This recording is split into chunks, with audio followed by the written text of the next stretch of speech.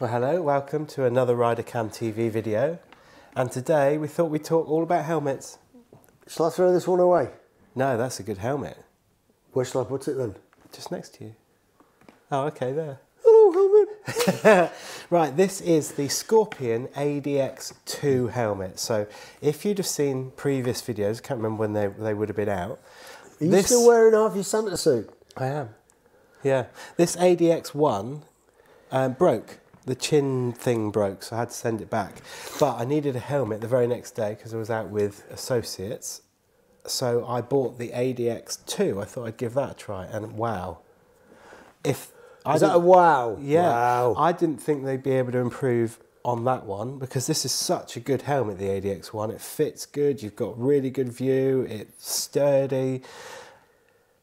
It's just a really good helmet, and that was like 140, 150 quid. This is now taking place... No, this is 180. No, they're about 140, they are 150 now quid now. 140 quid, yeah. This was about 180 quid, 180, 190, something like that. So it doesn't break the bank, but this helmet, I've got to say, is so comfortable. Say it. Oh, it's so comfortable. So let's talk about comfort first. Inside... It's like a smooth neoprene inserts, which are very different to that one. I don't know whether you can open that one. Are we going to compare them? Yeah, yeah. Or not? Yeah, why not? All right, okay. So this one... It's like a nylon-y thing, isn't it? It's like nylon-y type thing. It's obviously different colour, but this one is really, really smooth. And the first thing I took from it when I put it on is how much it was almost like velour, like jazz. Yeah, like jazz hands. But on the bottom, if you can see, this one has got two side panels and the back bit that goes across the top. This one has also got two side panels and the head cover. But Excuse me. It's got this bit that joins the two side panels that fits snugly around your neck. So it's even quieter than that helmet. Ah, like that. It's a really good idea. Do you know, you can probably still buy them. Years ago, you used to be able to buy a neck dam for the winter. You used to put around the base of your helmet. It's like a tube you put your helmet inside to cut down. It was for cold, but it used to cut the noise down as well. But they've thought, you know, I have seen this sort of thing on different helmets, like the much more expensive shoe bursts. They've got this sort of thing. I don't think the shoeies have got them, I'm not sure, but the shoe bursts that I've seen have got these almost neck-hugging neoprene things. And it makes it so much more quieter. When I put it on, it felt so snug. The only thing that I did notice when I put it on is that compared to that one, I'm going to put it on now, is that it seemed as though this bit was further back than that. It seems that this was a little bit longer and comes round a little bit further. The cheek thing. Yeah, so where it's on my cheek, yeah, that one feels like it's about there. So this feels more open. Try it. Which was a bit strange. Try it. Let's try it. Now I've got a visual reference. Oh, it does comes a lot further in. Yeah. So the other one was back about here, wasn't it? Yeah, it's cut away. That took a bit of getting used to, but I really quite like it. Well, the reason they've probably done that is in the case of... Are you going to put it back on again or what? Nope. In case of an accident, if it's like that, more exposed, it's easy to take it off. Yeah, that's quite easy to slide your helmet off. Well, that's true. So that is much, much more comfortable. Now, they have changed the place that they have for the sun visor, which is the only thing I don't really quite like because it's a slider down the side. Oh, yeah. So that slider is there and it's really easy to use. Whereas the other one was here. Yeah, so they've moved that, but sometimes you like knock it slightly and you put it on and you've got to then push it up or get it out of the way. That's only getting used to things. But the reason that they've moved it is because this one is now compliant with the new regulations for riding with your helmet open. A P&J. That's it, P&J clip. So it literally just clips in with that red clip. And now it's locked, and it's conforming to everything that you need it to conform to. So to ride with your helmet like that, and you haven't got a P&J lock, clip, whatever you call it, is actually illegal in the UK. Not many people know that. I spoke to a policeman because their old Sherry helmets never used to have the P&J lock on them. And I said, isn't it illegal if you don't do it? No. No, but they're bringing it in across the range of loads of stuff now. So for 180 odd quid, you know, you might spend about 200 quid, but for a sub £200 helmet, you're getting something that lots of the major manufacturers are only now doing. K-Bergs have had it for years, haven't they? They've always had them. Yes, it's really, really good. What? I'm just looking at your... Is that new? Yes. So the only see, we used to have Interphone Tours and Interphone Advance, where you could put the clip on, the unit unclipped, and it just plugged in, didn't it? So you could take it from helmet to helmet. Trouble is now you can't do it. And I had a stonking deal because I bought the helmet at the same time, or I bought that at the same time as the helmet. I had like 50 or 60 quid off that, so it wasn't much more expensive than the Ucom 4. This is the Interphone Ucom 16 with all the mesh. It's got a little aerial that sticks up. It's got all the mesh and, you know, all that sort of stuff. Longer battery life. Same battery in there because we bought extra batteries for ours, didn't we, for touring? And you can start mesh conversations and do loads and loads of stuff. So that's really good. So I had to buy one of those, which is a pain. But this helmet has become my go-to. So even though I've used that for the last year, that's going to be my helmet for recording. Because you can't get a chin mount at the moment for the ADX-2, you can only get it for the ADX-1. So my recording helmet when we're out reviewing bikes will be this one, really comfy, but everything else I'm going to go over to this one. It's just so comfortable. Fitting everything is a breeze inside. There's slots everywhere for your, there's like indents for the speakers to go in, where your ears would go, but there's also a bit of a slot in the back there if you were to put a battery in, because ADX or Scorpion do their own comm system, and their own comm system fits in this little triangle. So you could buy that, and this triangle flips out. I don't want to take it out because it's kind of stuck in, you know, the wire stuck over it, but it fits in there. It's got the 3 buttons on it. It comes with everything else. There's a slot in the back to put the battery rather than sticking it out on the back. So they're not only just a helmet now, they're a helmet with a I'm a little bit wary about helmets that have inbuilt comms into them. I had a BMW helmet that had a BMW Bluetooth system. It's garbage. But the thing is, nowadays, I mean, I don't like the Carder systems, Scala. Are they called Scala? Oh, there's so many different Scala types. Carders and that sort of thing. Scala Rider, aren't they?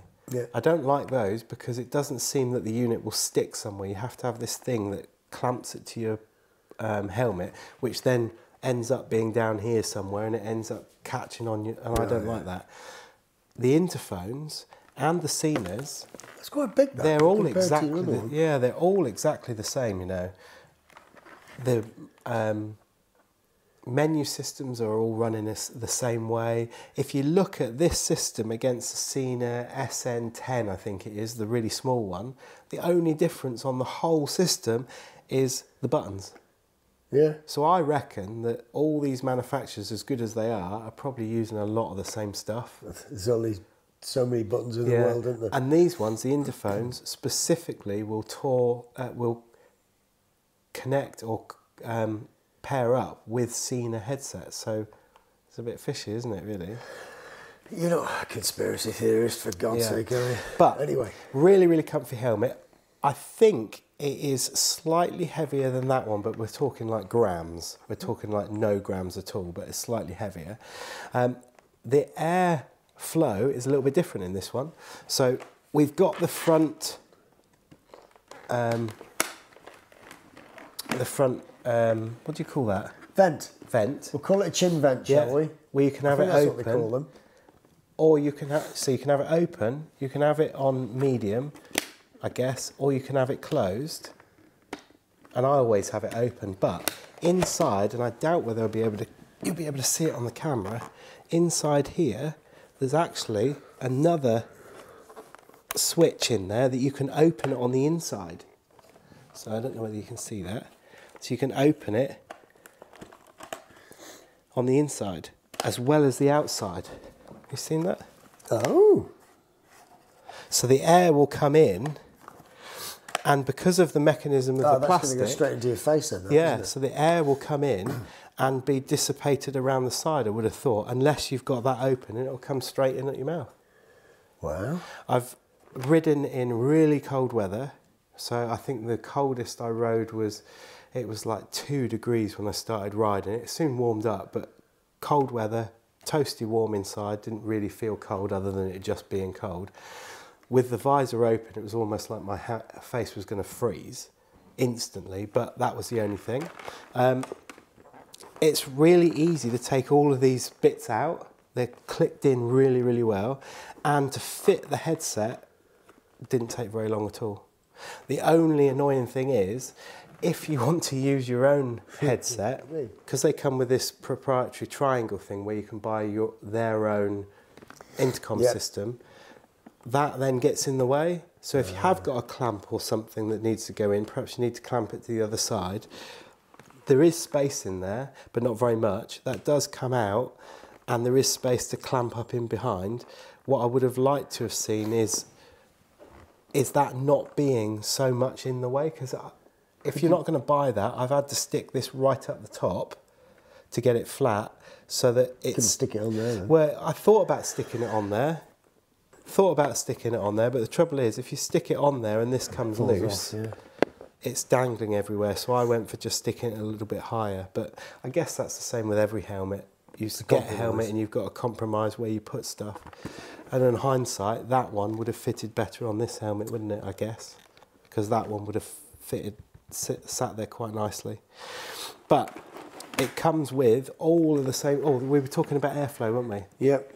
So, again, you've got a vent at the top, and this vent's slightly different. So looking down through the visor, it comes up through here, and then you've got your clip, or your vent lock, which is good. So it actually comes in underneath the visor. The wind will come in here, up through, and then you have got an exit hole for it to go. Which is slightly different. Which is ever so slightly different.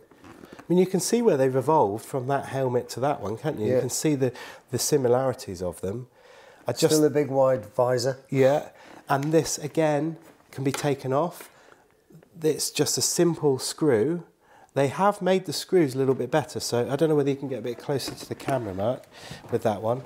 This screw has got much more of an indent in there than that one, so that you can actually get something in and you can actually use your thumb. All right. Oh, okay. Which is quite good. Yeah, whereas that one's more, it's more beveled out, so you can't actually get anything in it. 50p doesn't fit in there properly. No, 20p is good for that one, Okay. a penny, isn't it? Yeah, and they come with the plastic bit, so you can take this off and just ride without it, and that's how it comes in the box. And initially I thought, I'll ride without it, and I thought, no, it's good, because in the summer, or any weather really, in the when winter, the when sun you got the is low low, winter sun, just dipping your head a little bit, that really does shade you. Because you ride with the sun visor all the time, don't you? all the time. Whereas I tend not to. But We should wear sunglasses more. no, we should. Really, really wide field of view as well. And because the helmet, I'm not sure whether it's any further back actually. I think they're the same. Probably the same. You've got all this field of view, which is about there on me. So you've got that peripheral view, haven't you? What? It's about there on me. I'm an owl. But it gives you all that peripheral view. The sun visor drops down really quite low. See that, Mark? See how low that is? Oh, hey, I do like a low visor. Let's just... Oh, look. Yeah, it is lower, isn't it? Oh, no, about the same. But it's below the level of the nozzle, the helmet. Rubber. There's quite a few that finish a little bit higher than that. Yeah. This hasn't got a... Oh, it has. It's got a bigger nose cut out there. And I've not noticed it hitting my cheek, my nose or anything. Really, really good. And the visor has got 1, 2, 3 and it's clipped. So the same on the old one. They don't look particularly different, but what I see on this one is that it's not so angular, because now they're a little bit more curved. And I did find it hard to find these bits, actually, for the first couple of times I rode it. There's a couple of little nibs there so that you can open the helmet. Once you get used to it, it's all right. But I always ride with it open unless it's absolutely handing down with rain. But I find it just a really comfortable helmet. We've always said, you know, you don't have to spend a lot of money to get a good helmet. And you don't see this on a lot of other helmets. I mean, a lot of helmets still got those D-rings, haven't they? People like them. I can't stand them.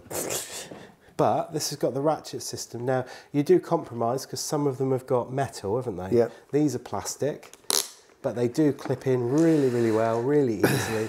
But what I do like about these Scorpions, even on the last one, but on this one, you get that neoprene cover that when you've got it done up, you've actually got that neoprene cover that is helping give you some comfort around your chin. It's on your chin, yeah. Which is really nice, and it's adjustable to your liking as well. Reason I like these is if you're ever in an accident and somebody comes along and they're paramedics, they know what they're doing, they haven't got to fight with something that they don't necessarily know about. That couldn't be easier, could it, really? Do you know, there's a forum that I go on sometimes. Oh, no. Excuse me for coughing. And somebody showed a picture of their helmet. I can't remember what helmet it was, but whatever helmet it was had a red opener, you know, where you press the opener to open it like that. We've got the red one here. And he said he hated it so much he painted it black. And you go, the reason it's red is because that shows in an accident, people, that's what you got to pull, push, whatever, to open it, you know. They've made it black, all right? But, but the fact is that, you know, he painted it black because he didn't like the colour. You just think, well, that's a bit dim, really. It's strange, isn't it? People will do whatever they want to do. But on that one, it is red, and you lift it out. That lifts out. This one pushes up, pushes in. Okay. And it feels easier to use when you're on your bike, so you push it in and up. That one, never really noticed it till I had this one, because you would pull it up. This one, you push it up, if that makes sense. I'm surprised they haven't made it red, though. Yeah, it is a bit weird. That's why that's red. It is a bit weird. And they've elongated this chin guard as well. And it's made of like a neoprene type thing, whereas this one is a mesh. And I've never had a problem with either of them. No. What I did notice about this one, though, is, if I can open it, Mark. Oh, no, it wasn't this one. It was the K-Berg. The K-Bergs have got these. I was going to say how bad they were. Yeah, and they were really bad because where they fit into the helmet in here, they're constantly coming loose, aren't they? Yeah. These are actually, as far as I can make out, they're actually... It's part of this. Sandwiched in between the actual shell, aren't they? Yeah, and the inner workings of the opening. You like it, then? I really, really like it. It's so comfortable. And look, hear this, look. See how easy that is? And that's what you need, isn't it? You don't want to be fighting with that when you're riding along. Did it smell all right? Yeah, it did. Weird. Nowhere near 3M or anything like that. But the functionality of the helmet, not only is it good to be seen, that's why I like white. You can see it a mile off. There's places for your ice tags and stuff everywhere, which is really, really good. They've got these Scorpion labels on as well now. So there's one up here on top rather than there. And this one didn't have any on, did it? Oh, no, just had one at the front. Got one on the forehead just in there. Other than that, I think they're really good. I think you can see where this has evolved from that. Yeah. And I actually prefer this one. You know when you're riding and you get really comfortable with the stuff you've got. Sorry, I was yawning there. Oh, was it that boring? No, just tired. You get really comfortable with the stuff that you get, don't you? Like a pair of old shoes, it takes ages to chuck them away because they're the most comfy. Same with helmets. Actually, as soon as I put that on, it was really, really comfy. How long do you reckon your helmets last? I reckon they get about 2.5 years out of mine. About that. I mean, they say that you should change them every 5 years, but they're protecting your head. You should replace them when you feel that you should Mine replace them. smell a bit, so even though I wash them. Well, yeah, but there is a washing machine, and you can take everything out. It makes such a noise when you put them in. Wow. Unbelievable. But really, really good helmets. I got mine from Sports Bike Shop. We're not sponsored or anything by them. But they do good deals, and people that have used Sports Bike Shop know that if you buy something, you try it on, you can send it back. Just found another really negative though.